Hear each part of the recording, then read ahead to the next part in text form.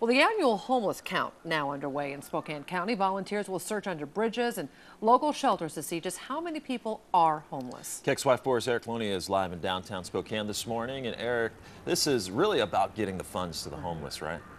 Yeah, and it's actually mandated by the government. The count helps local agencies determine how big the problem is, and then it also helps them apply for federal and state funds in order to deal with homelessness in our area. Now, so this year, staff members from area nonprofits and volunteers will hit the streets and count people living under freeways and in parks. They'll also set up tables at local shelters, food banks, and gathering points like the STA Plaza. They're collecting basic information to get an accurate count of the number of people who are living on the street. Now, the numbers of homeless have increased the past couple years, and the House of Charity in downtown Spokane is seeing more men because of state budget cuts. Cash grants went from $339 to $266 a month. We had individuals that were living in single-room occupancy apartments for about $300 a month, and they've now become homeless because of those cuts.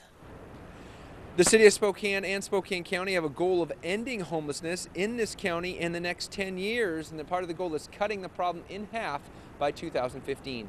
Reporting live, Erik Loney, KXY4 HD News.